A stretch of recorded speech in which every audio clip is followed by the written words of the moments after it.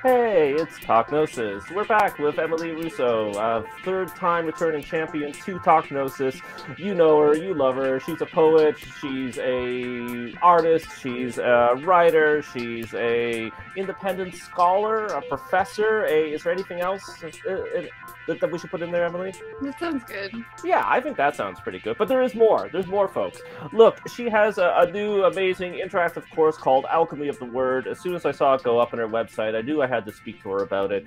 I'm actually going to take it right now. I'm a little overwhelmed with all the other things I'm supposed to be doing, but are not doing. And even though it's self-paced, I just know that I'll sign up for it and feel guilty. But look, you're watching and listening to this right now. Go to emilyrusso.com/alchemy of the word. Sign up for the course. It'll literally be life-changing because that's probably part of the purpose of the course. Emily, tell us about the course, like what it is. Thanks for that intro, John. Yeah, I mean, I think it's the sort of a I guess a combination of like deep dive into alchemy and its processes and metals and various associations and a little bit about its history, and also a kind of sort of application of alchemical principles to the creative process. So there's like a lot of, quotes and images and information and studies from medieval and Renaissance, like old school alchemists proper. And then there's also a lot of stuff from artists and writers like Emily Dickinson and Rimbaud, who I lifted the title from, Alchemy of the Word, Durer, Leonora Carrington. There's like some philosophers thrown in there like Kristeva and Carl Jung. And it's just kind of, it's like quite syncretic and kind of like very visual. There's a lot of slides, and I kind of take you on a little bit of a journey, I guess. Yeah. Can you talk more about some of your incorporation of the artists and writers that you just named? Because we probably have listeners and watchers who've been like, I've taken online alchemy courses before on the history of alchemy. Maybe even talking about specific texts or specific lab alchemy techniques. But what does Emily Dickinson have to do with this? What does Lenore Carrington's actually a really good example. What does Rimbaud have to do with this? Can you tell us a little bit more about the how, the why, the thought process behind it, incorporating some of these artists into the course?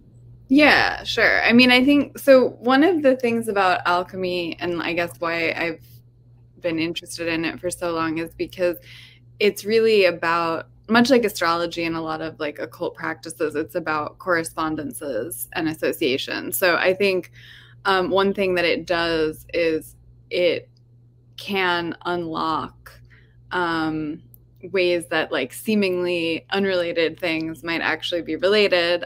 So I kind of do that in a sense in real time. So for instance, like, I talk about Emily Dickinson, like a poem of hers in relation to, I believe, the metal lead and the planet Saturn, and like the feeling of heaviness and winter and stuff. So there's a sense that like alchemy and its metals and its corresponding planets can also maybe help us to read artists and the world around us in different ways, and like open up something cool. Yeah. So everybody kind of comes to the show with, we got the real heads, Emily. We got the real heads, right? And then we have the people who are served up by the YouTube algorithm. And of course, every show is somebody's first show. So we've talked quite a bit about alchemy on the program, but at the same time, there's still going to be people who hear the word alchemy and are thinking, okay, so is this is really cool? Is she whispering me Emily Dickinson poetry while telling me how to turn lead into gold? Like, isn't that all alchemy is? It's a fake science that led into real science, where people are, crazy people are up all night dumping sulfuric acid and their own urine onto lead, hoping that it'll turn into a precious metal. Yeah, a lot of sulfuric acid and urine and strange bodily fluids and stuff going on in literal alchemy. So yeah, I'm not like in the lab, you know. But yeah, that's a good question. So right, there is this sense of alchemy as being obviously a forerunner to what we think of now as chemistry or whatever, but there's also and there's also, you know, the literal I guess I'll go back. There's sort of, I think, two broad goals of alchemy. One would be to transmute base metals into gold, as you're saying, literally trying to do this. And another one would be to find what they referred to as the universal elixir, or a kind of medicine that can cure and help along this process. But then there's also the kind of psychic and maybe like not as literal way of viewing alchemy as just, you know, any kind of process of transmutation, and a way of seeing how things are nested within each other. So they say that there's like so many like alchemical dictums and sayings and little poems and images. But, you know, one of the things that a lot of the alchemists said was that gold is hidden in the lead. So it's not really that we're starting from lead,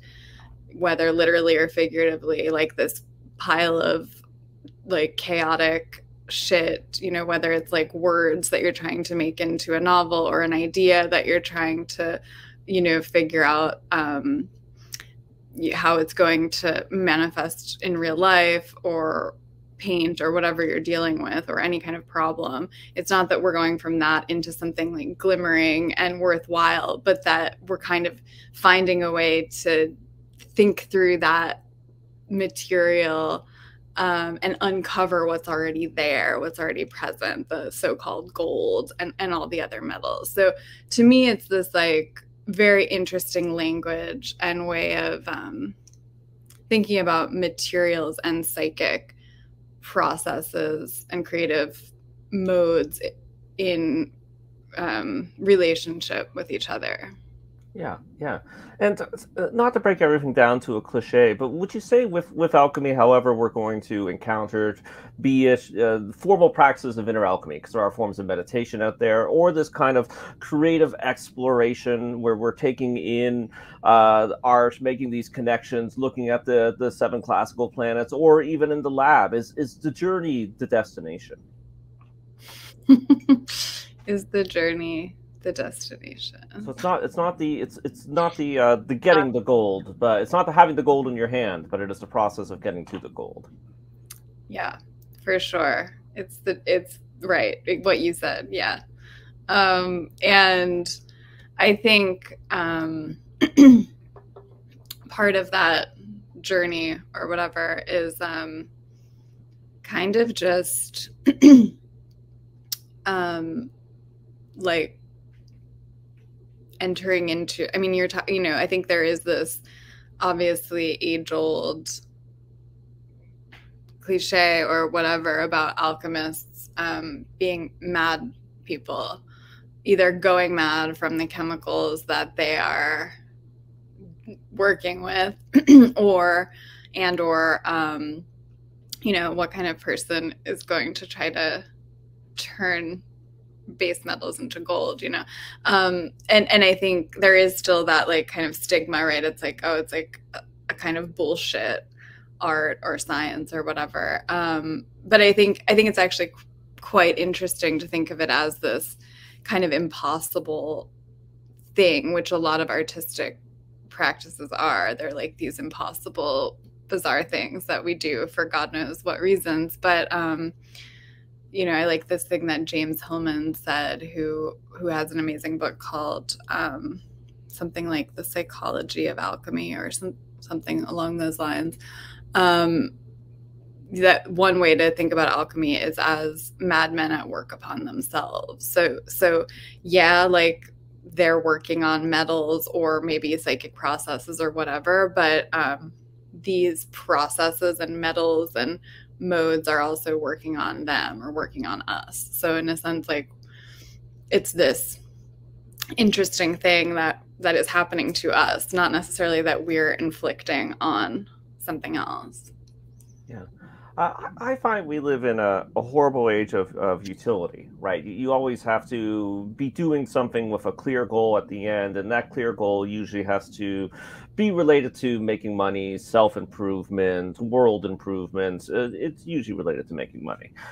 So, with your course, is there a how or a why for taking it? Like, is it something somebody would want to take if they're working on an artistic process and perhaps they feel stuck?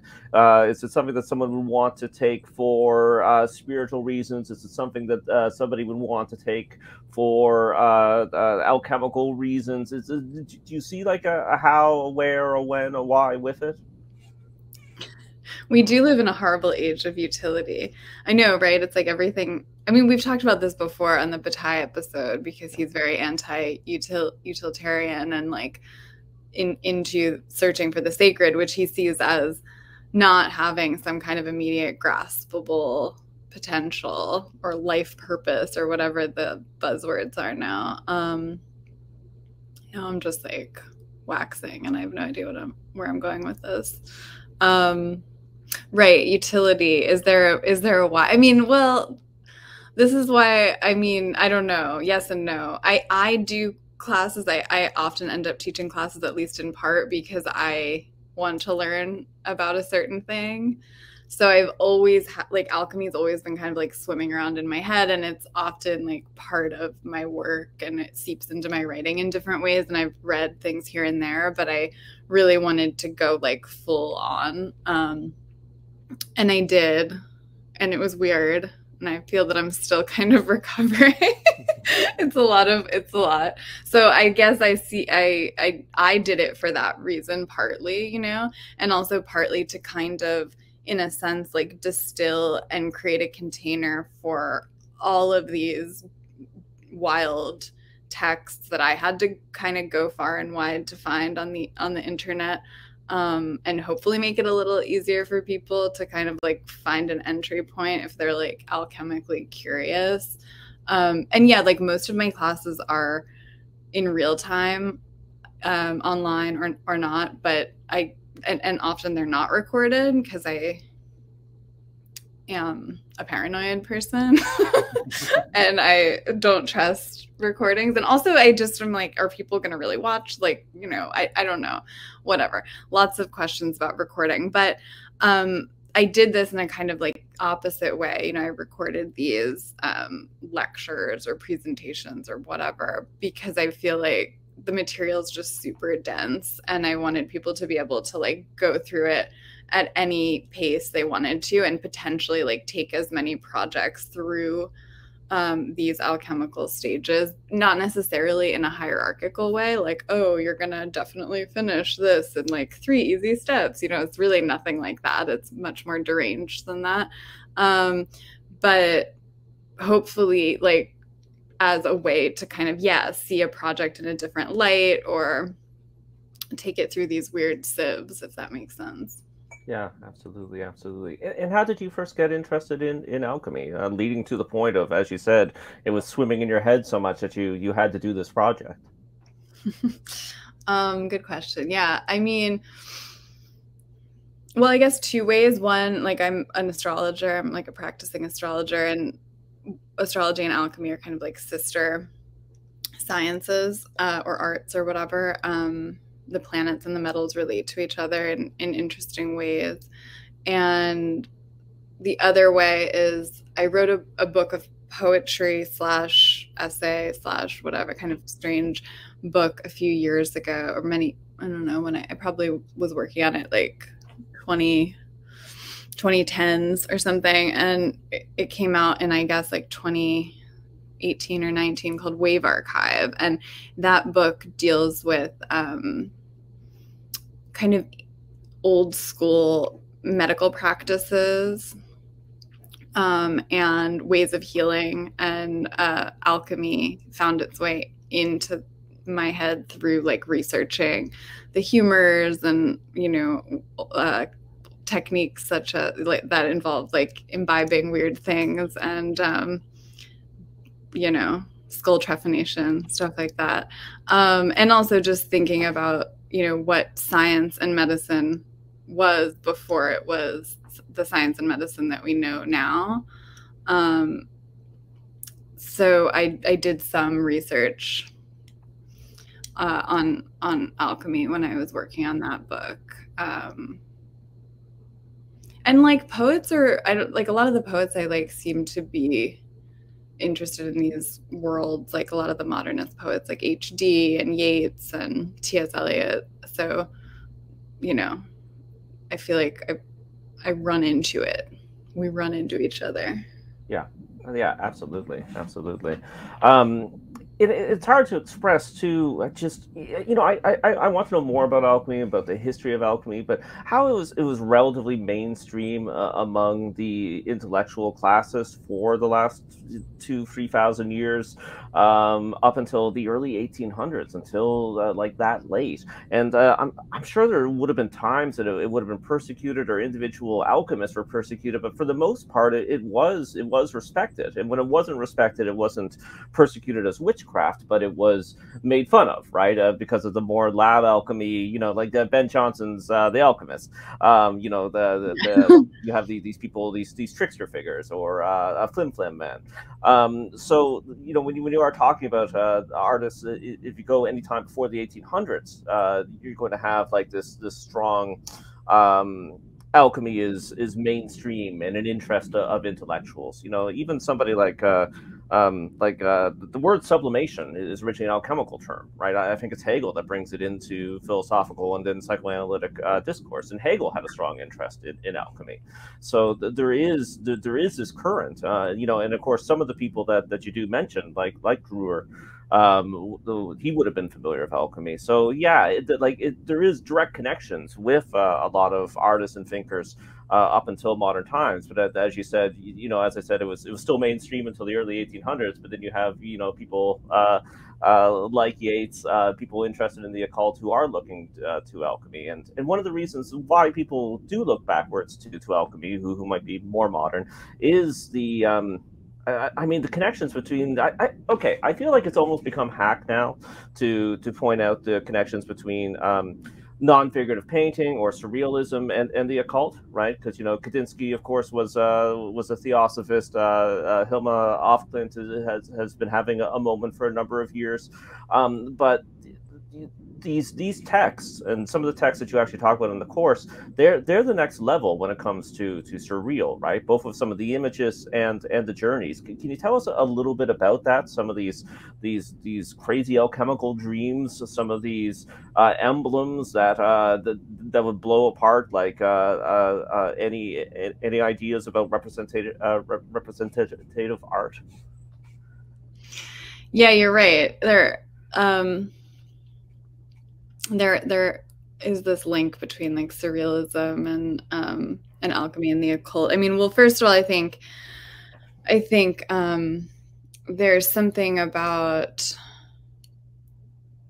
these practices or substances, really, I guess, that the alchemists are dealing with, or artists or whatever, that they kind of they're very interested in this thing. I guess like the philosophical term for it would be like pharmakon, but this term, yeah. So this idea that it's a matter of dosage, and the poison and the cure are kind of in the same arena, and so there's a danger. There's like I think alchemy is seen as, or has been seen as, a kind of dangerous practice. And even in the texts themselves, like these really bonkers texts that are kind of hard to read, but also like really poetic and interesting and mind-bendy and filled with riddles, they talk about, there's so many warnings issued, like don't heat the substance too fast or you'll ruin it, or don't do this or you'll die, or you have to kind of die and then come back a little, or like all of these sorts of levels of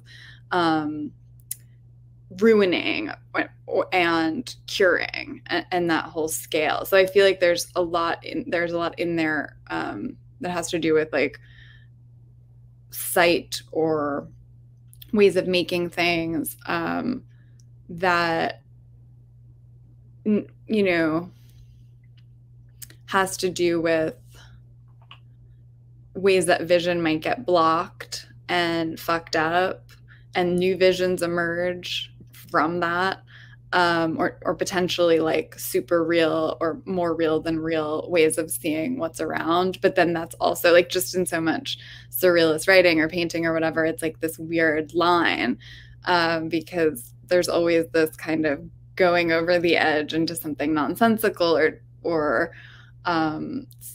dangerous, that's going to maybe show you something about your own dreams or whatever, and freak you out a little bit. So I think there's something about like making things and the substances that we're encountering, and text as substance even, you know, that like speaks to this surreal thing you're talking about. Did I No, answer absolutely. that? But I guess staying with the text too, because of course you're more than a fan of horror. It's something that you, and the grotesque is something that you bring into your work, that you explore. You know, in some of these texts, they are very extreme, right? There's a lot of there's sex, and there's constantly like beheadings, you know, people dying, resurrections, the kings and queens mating and then becoming fused into androgynine creatures. You know, it's weird, heavy stuff, and I think because of that, it can feel startlingly modern, right? That it can feel like it is a surreal text that somebody, you know, wrote recently or wrote within the last 100 years. I guess that's more of a rant, but I'll put a question mark at the end of that if you agree about some of those details. A rant question. I love it. Yeah. Yeah, 100%. I mean, I actually hadn't thought about it in that way, but yeah, I am interested in horror, and I think a lot of these texts are certainly like OG horror. I mean, I go through a lot of them in the class, like some of the kind of classic ones, like the 12 Keys of Basil Valentine, Splendor Solace, Donum Dei, the Rosarium Philosophorum. There are all of these recurring themes, as you mentioned, like people getting chopped up, people getting like kind of dipped in weird vats of things. Yeah, kings and queens in staring at each other in like hot tub like situations. And then there's also a lot of like separations and mergings, you know, the kind of solve e coagula, which is like the main alchemical thing, is all about simply like, or simply not so simply, ways of dissolving and building back up, or parting and coming together. And so the text and the corresponding images are totally freaky and ecstatic and violent, because they show you the ways that through the personification of the metals via kings and queens and men and women and all these different figures, you know, you get to kind of see the process and also how it works on the mind. So this is like then why Carl Jung got so interested, and then like, you know, psychologists got so interested, and philosophers and artists got very interested in these texts, because they show something in really imaginative, interesting ways that's happening. You know, they externalize something that's happening inside, and they refer to it as the torturing of the metals, which is kind of an interesting way to say it. I like that term. It's very metal. Yeah, it's totally metal. Do you have and if you can say why, sometimes we have favorites and we don't even know why, but of some of these alchemical texts, you know, is there one in particular that really spoke to you, and if so, why? Yeah, there's a lot. I mean, I love them. I had to kind of take a break after I did the class, because I was like looking at them for so long. Do you know what I mean? And I was like, I know from personal experience. Yeah. They do. Yeah. Yeah. I mean, I want to know. I think I mentioned to you, but in the early 2000s, there's Adam McLean's Alchemy website. I'll link it for people, and particularly then with an earlier internet, I would just get blasted and just spend a couple of hours just looking at the images. So sorry, continue. Yeah, the On. one you sent me is really good. Oh yeah, I'll link that, and I should just email Adam. I should see if he should come on the show, because I need to read the whole text out, the interpretation. But again, for eeriness or uncanny is the proper term, because it seems to be a young boy, probably associated with Mercury because he's wearing a winged hat, but he has no hands, but he doesn't seem bummed about it. He's just holding them up, and there's almost a smile on his face, and he's standing on a platform in like the middle of, I guess, which would be a swamp surrounded by marshes, and it's just an image that's captured my imagination because of that almost smile. He doesn't seem bummed, and the lack of hands, and it's both, there's something almost calming and picturesque about it being here among the thrushes, but at the same time, it's so disturbing. It's always one that's grabbed my imagination, but of course it's part of a sequence, so you need to understand the whole sequence, unlock what that image means, and it's one I haven't come back to in a while. But we're talking about you. If you have a favorite text of the ones that you examine or talk about in the course. I mean, I like a lot of them, but yeah, I do love and there are usually, by the way, like so many iterations, as I guess you probably know, of all of these texts. So they're on unstable texts. Yeah, they're liquid. Yeah. But I love the Rosarium Philosophorum, and I go through that one a lot in the course, because it's kind of, I mean, this is a weird word, but it seems almost like the most romantic. Mm-hmm. It's like boy meets girl. But then a lot of weird stuff happens. There's this whole interesting sequence of like the king and the queen, king sun, queen moon, kind of like in bed, and the bed turns into a tomb. And then there's like this winged creature, mercurial spirit, who's leaving them and entering them and leaving them and entering them. And they kind of transmute then into like one, and then they're two again. So it's this interesting kind of love story. Yeah, and we've done whole shows just on one text, because we had somebody in to talk about the Atalantia Fugians. I don't know if that's how you say it, but it's like the first multimedia experience, because it's images, it's text that you're probably supposed to read out loud, to be honest, and also there's music that goes along with it. So the music's transcribed into the text, but now you can listen to modern recordings. So again, for sort of being ahead of the curve, or creating something that wasn't there before that we would recognize as modern art, multimedia done by the alchemists. So cool. I mean, yeah, there's something really like, I think, I'm also just interested in like texts that people tell you, or things that people have told us to stay away from. I never trust that advice, which you and I were kind of talking about off air, but like, of like, don't read that, or don't talk to that person, or you're going to get contaminated by this or that. And there's, one of many like critics of alchemy, I think, in maybe like the 18th or 19th century, said something to the effect of like, basically like to even read these texts is to risk becoming tinctured with the kind of lunacy they set out to describe. And so I've always been really interested in that phrase in Wave Archive, the book that I mentioned of mine. There are a few sections called "Tinctured with Lunacy," and it's really dealing with this thing of like how texts enter us and alter us. And of course, like maybe it is tincturing us with lunacy, but then like what do we do with that? So that's very interesting to me, that there are these kinds of guardrails around it. Yeah, absolutely. Can you talk a little bit more about Jung and his approach to alchemy, and how it inspired you, or how it's incorporated into the course? Yeah. Well, there's a lot about him, and I'm just like a kind of novice. I'm just sort of starting to deep dive into him, but he sort of was recognizing the psychological work that the alchemists were doing, and how alchemy, the literal practice of it, was an analog for the kinds of like psychoanalytic work that he was talking about, and dream work and all of this. So he spent time with these texts, almost like translating them for, I don't know, I guess how we so-called modern people think or whatever, you know. And it's interesting. He has a whole book called Alchemical Studies, where he goes into all of this and does like really intense interpretations of various texts. And also he has this amazing long book that I'm kind of like slogging through called Mysterium Conjunctiones, which is like a beautiful phrase. And he talks about, I mean, yeah, it's just a long, long book on alchemy. And so I think he's contributed like a lot, you know, to alchemical research and how we think of it now.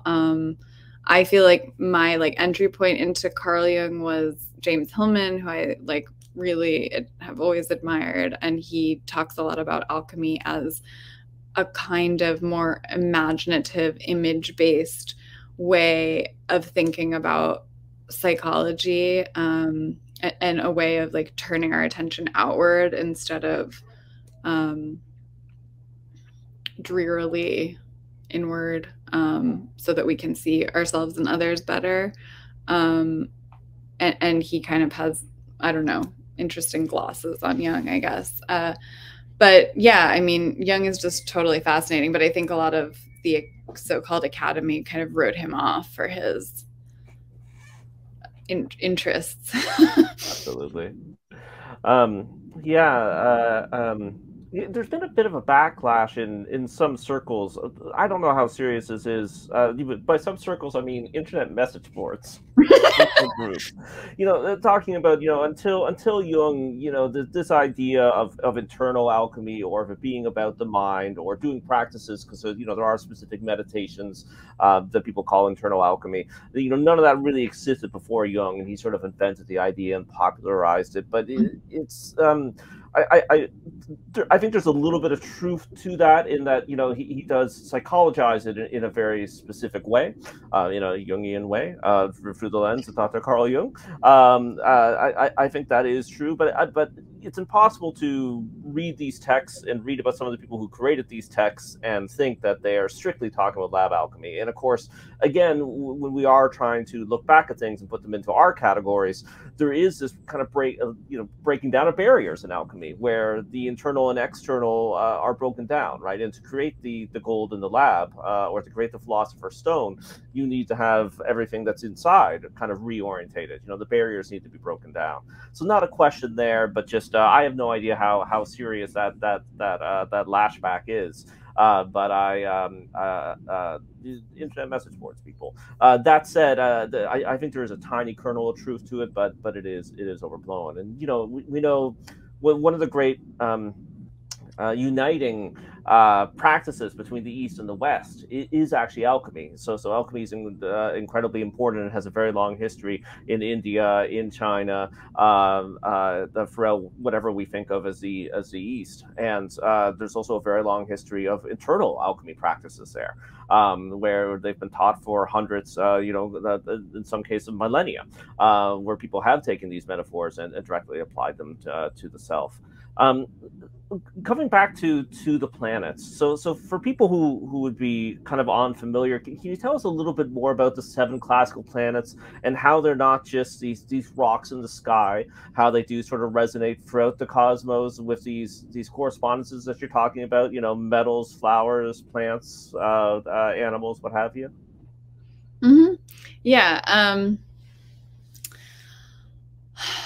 Well, I guess I'll say one thing about this like internal versus external alchemy stuff, which is, you know, a lot of these, or some of these like sort of Renaissance alchemical texts talk about a kind of dark fire, or that's material and destructive. And then they also talk about a kind of invisible fire, that's transformative.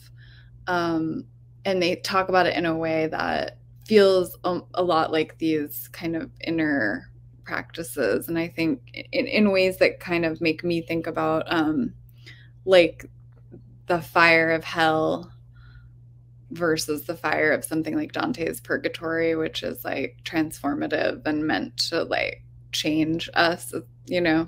So I think like so much of alchemy is about fire and like ways of working with fire and getting burnt by fire, not burnt by fire, ways of keeping the heat going, and like this kind of line between creation and destruction, if that makes sense. So I think, yeah, I mean, that to me, that's one way of thinking about it. But yeah, the planets also related to fire, the sun being the kind of correspondence to gold, and also like the center of the solar system, obviously the heart of alchemy, the heart of the matter. And yeah, all of the planets are, or I guess I'll say a way that the alchemists talk about their work is as a kind of grounded or geological, I guess, astrology or astronomy. And so the planets are seen and felt and evidenced here on Earth via the metals. And they are kind of, I guess, in constant conversation. And one of these alchemical phrases, as above, so below, just like Hermetic law of correspondences, has to do also with, you know, the planets in the sky and the metals down here. So yeah, there's just like a whole kind of language around all of these planets, like Saturn, Jupiter, Sun, Silver, etc. And I guess to me, it's just a sort of way of seeing and reading, like Saturn being the planetary correspondence of the metal lead, for instance. And, you know, Saturn moves very slowly through the sky and has a way of being in time or thinking about time that is much slower than, say, the moon or the sun. And so it comes to represent a kind of heaviness and the weight of time. And then, and lead corresponds to that because it's so heavy and it's sort of like the beginning of the work. So you kind of, I guess, can learn to read via those connections, if that makes sense. Yeah. And you kind of touched on this, I mean, right now, but also at the beginning. But what do you think of the theory? So this is what I've heard explained for the quote unquote utility, the reason for Kabbalah, the Kabbalistic tree of life, when it's often used in modern occult settings, or a book like Crowley's 777, which is, you make so many correspondences between these different things that it's a trick to make your brain see how the world and the universe and yourself are interconnected. So those connections may not literally be there, but it's a way to reorientate your vision, reorientate and destabilize your sense of self. So I'm just wondering what you think of that idea. Yeah, I mean, I think I think that it makes sense, especially because Mercury is a planet, but also in a sense the essence of alchemy, is like the trickster god and the trickster metal. It's this glimmering, also this glimmering planet that they originally thought was two planets because it looks so different depending on the time of year or day. So there is this way in which Mercury, who rules over astrology and alchemy and also poetry and thieves and traveling and many different things, all kinds of dexterity and the various like poisons and anti-poisons that come with that. Yeah, I mean, Mercury is the essence of this art, and Mercury is a trickster. And so I think there's something about alchemy that teaches us how to see the truth in the trick, I guess, or whatever that thing that I can't remember that Nietzsche said about art being a kind of a way to handle or take reality. Otherwise, we would die of reality, you know. I So can't remember the exact quote either. I'll edit it in later. People won't yeah, even know make that. us sound Yeah, smarter later. yeah, But yeah, I mean, that's how so yeah, I mean, yes, I guess, but also in a sense, it's a different kind of utility than yeah. like I kind of like cringe at these like step by step tool based practices, although I understand that they can be helpful. But I personally, I I don't approach alchemy like that, but of course you can, and people do. Yeah, yeah. Um, I think it might have been Jung who said that actually alchemy was one of the vectors that carried Gnosticism forward throughout history. It's obviously it predates Gnosticism, but if you're talking about the classical Gnostics of the first, second, and third centuries, it does seem that Gnosticism, that alchemy is very important to them. I'm not smart enough, but there is some intellectual work, academic work done on this, and there are some alchemical metaphors in some of the major Gnostic texts, like the Secret Book of John. And then later we have Zosimos of Panopolis. We have a whole show on him. You know, he's a very important early alchemist who is very inspirational to later alchemists. And again, talking about that sort of exterior interior divide. You know, he's one of the earliest Western writers that we have that really kind of talks about the interior. He is in dialogue with the Gnostics, even though he's a pagan Egyptian priest. He's bringing in a lot of Gnostic thought, so for me, you know, my interpretation of what the Gnostics were saying, and other people's interpretation as well. You know, the cliche is that the body is a prison, but if you look to what people in the first, second, and third century were saying in the Mediterranean intellectual elite, they're all, for the most part, most of them, I shouldn't say all, are having issues with the body, right? So they're really not saying anything else that the Platonists aren't saying, and definitely not what the Stoics, you know, they're definitely in agreement with the Stoics, or what you can find Paul saying in the New Testament. So what is, you know, Gnosticism talking about when it comes to its liberation? And I think what you were just talking about finding this truth in the trick, or again going back to the beginning, you're not transforming something into gold, you're discovering that the gold's already there, or you're letting it know that the gold is already there. So do you see a kind of Gnostic liberatory, you know, the freedom that comes out of alchemical work? Yeah, maybe I need more. I'm like so interested in what you're saying because I do see a link, obviously, between Gnosticism and alchemy. And yeah, I quote from Zosimos. He's in there, and he's really fascinating. But I think for me, it's so hard to wrap my head around. Maybe this is typical, but like it's just Gnosticism feels so like such a huge thing, and so sometimes I'm like, I don't quite know if like what is Gnostic and what isn't. Yeah, and that's a really good point, because I don't think anybody does. anybody Everybody who does say they know is a liar. You know, I've lately just been able to say, you know, I don't know what is Gnostic, but I know what's not. You know, so I can point to a few things and say, well, that's not. And I think the problem is as well, say you're working within inside a Gnostic system, if you are quote unquote a modern Gnostic. Well, like any religion, it's a totalizing system, right? So that makes things difficult, because if you're a Christian, if you're a philosophical Christian, well, everything's Christianity, right? Well, Nietzsche is Christianity, because you know it's you know, the logos is everything and everywhere. So I think that's one issue working within the system. But I think outside the system, Emily, what I coming to a thesis near you eventually. See, I know Helen's gonna be watching this. Sorry, Helen. Sorry, Greston.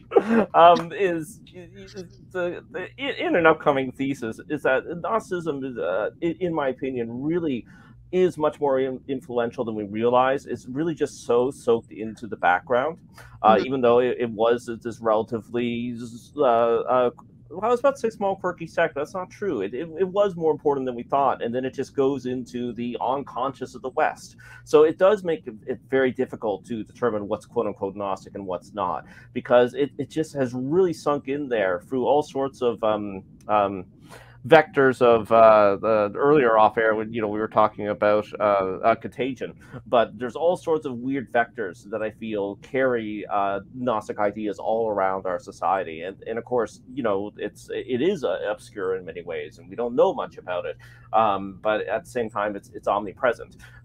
So that's my opinion on it, and I think that's also brings up the anybody who shares my opinion would also be able to point to lots of things and say, well, it's really hard to say if that's Gnostic and that's not, or maybe that's originally a Gnostic idea or an idea that's been pushed forward by the Gnostics or uplifted by the Gnostics or made more popular by the Gnostics, and that's why we know about it, but it's not specifically a Gnostic idea, or it's become cut off from larger Gnostics. Hey, a scholar that we both know and like, a certain Dr. Nina Power. I heard her say recently that that we live in a Gnostic society, but it is a form of Gnosticism with no hope. And I thought that was really profound, because I think that is true, that quote unquote true Gnosticism does have hope, and it does have this liberation. But what we have now is just half the system.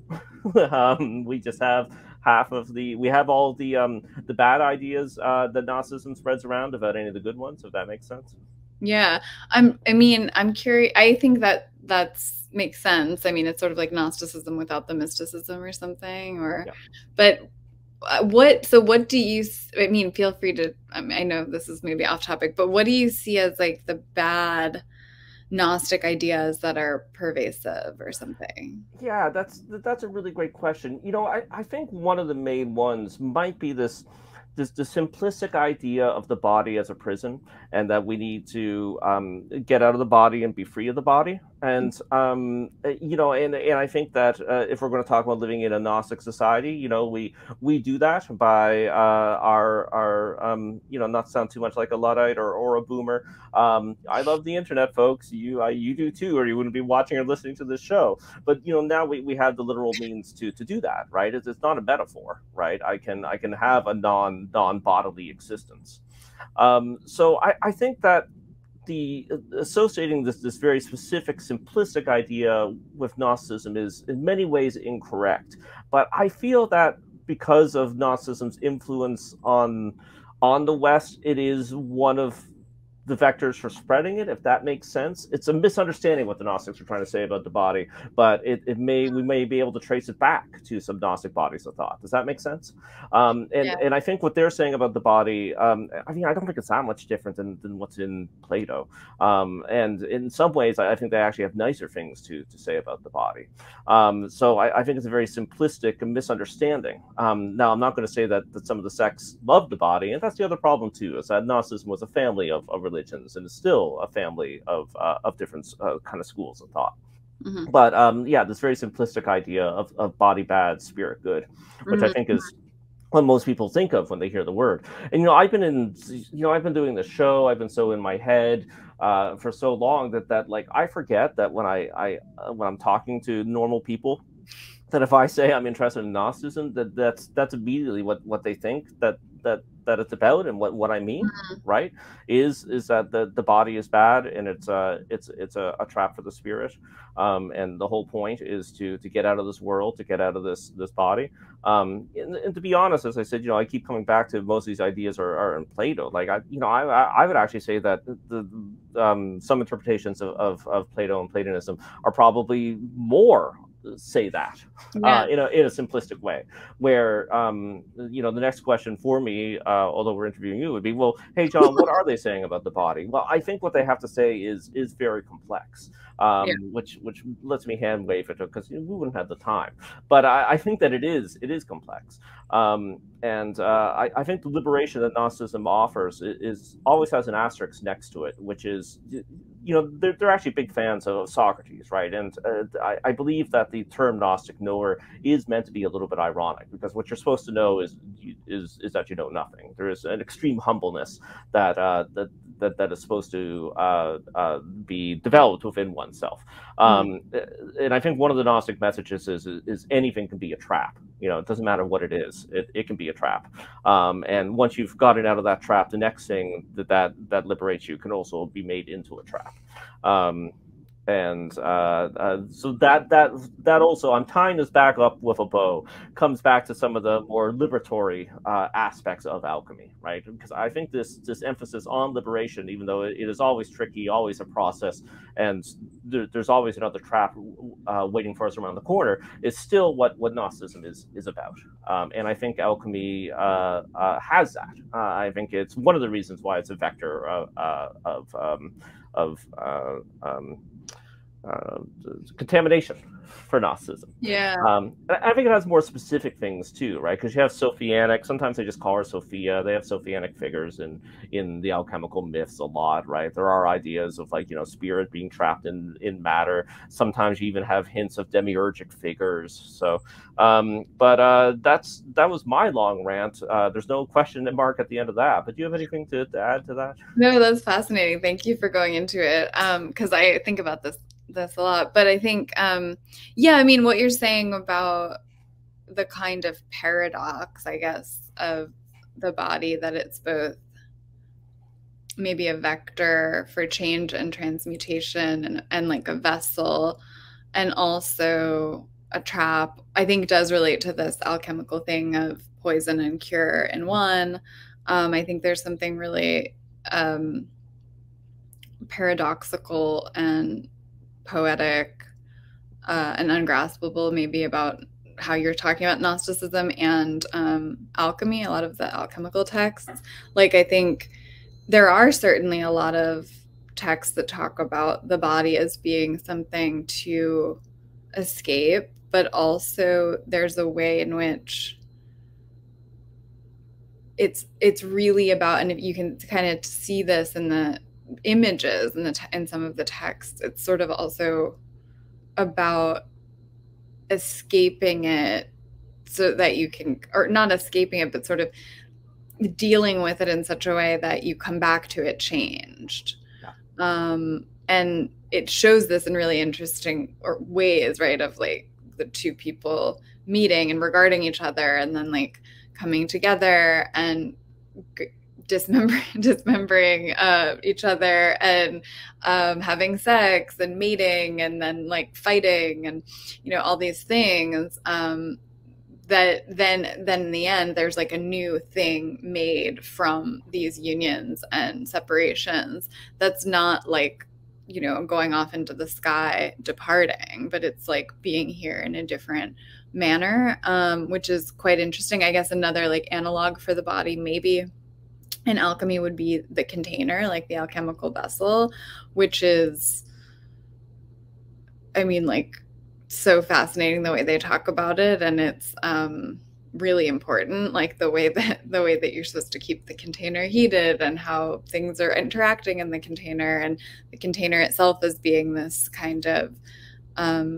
we could say, I guess, prison and thing that makes everything possible. So it's sort of, I mean, it's always both, but I think there is a kind of, maybe like dystopia. You explained it a lot better than me, and even though I didn't quite go there, but that's it exactly. And actually, the alchemical vessel, I'm going to steal it. That is the metaphor, right? It is in some ways a prison, but it's what makes things possible. And that also almost sounds again like hack or cliche, but I do see Gnosticism as radically incarnational. It's taking the Jesus myth to the next level, right? And in some ways, it's bringing heaven down to Main Street. Everything does get incarnated into matter, and if you read the myths, carefully, it is God's wisdom that causes this, and it's God's wisdom that causes it, because wisdom can't be wisdom through just by being created, right? Wisdom. The wisdom needs now I'm mixing my metaphors, right? But it needs the alchemical process. We have to hold the container full of the alchemical fluids up to the fire to get to the result. We can't think about it or read it. It has to be done. Lives have to be lived for wisdom to develop. It's at the same, like, that's not that hard or deep of a metaphor at the end of the day. And sometimes I actually wish it was more complicated, so that I could, appear smarter. And when I do say stuff like that, it's I don't want. I think another thing I like about Gnosticism is I really do think it takes suffering and darkness seriously. So I don't want to wave my hand and say it's all part of a process, man, or this is God's plan. I think it's messier than that. But at the same time, this is the world of becoming is here for a reason, because it is part of the process. Yeah. Yeah. Yeah, totally. I think it's like same like in alchemy, the primal material, or like what we're working with. Yeah, I mean, it's like it's interesting because there are like infinite names for this primal material. There's so many, and there's like some of them are really like kind of sky culty, like celestial and spirit oriented, and some of them are like very in the dirt and yeah, like urine and gross bodily fluids that are also holy in this way. So like the base matter, I guess what George Bataille would call base matter, is always there, and you kind of can't forget about it. And it's both in this weird way what you're starting with and the goal. Yeah, exactly. Well, we're almost at an hour, so it's been. I should wrap it up. Although we could go all night, I'm sure. Emily, let's do the plug one more time. It's really easy, folks. It's emilearusso.com, and I have a /alchemy of the word whatever. Just go to her website. You can buy her books. You have a new book of poetry that people can read and download for free. Is that right on the website? Yeah, right on the website, Magenta. It's released into the ether for you. Yeah, so check that out. I'll do my commercial, patreon.com/Gnostic. If you go to that website, you'll see that we offer things for supporting us. That's a lie, but if you want to do it out of the goodness of your heart, please do. When I have the time, I give you early access to the episodes. I'm trying to get better about giving more to our patrons, but what we don't want to do is have stuff behind a paywall, like exclusive content, because we want to have it all out there, because we're all about spreading the Gnosis.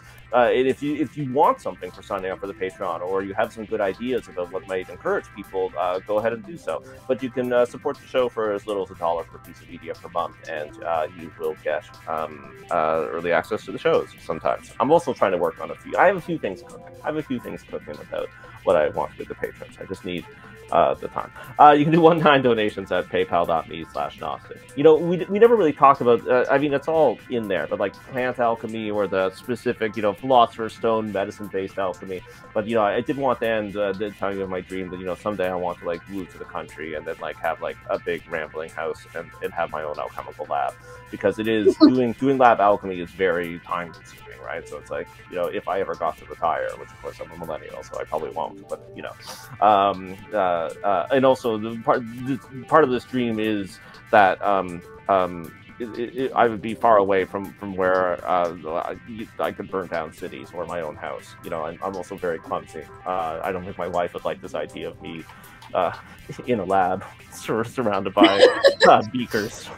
I guess the best like contemporary alchemical show is Breaking Bad. Yes, yeah, exactly. Good example. Okay. So it would be like that, but you wouldn't be. I'm assuming you wouldn't be cooking meth, but yeah. No judgment. Yeah, well, a lot of those maybe that daytime to pay for all the alchemical. Yeah, there you go. Right? And then at night, work on the plant alchemy. Okay, thanks, Emily. It's been a blast. Thanks, John. Bye.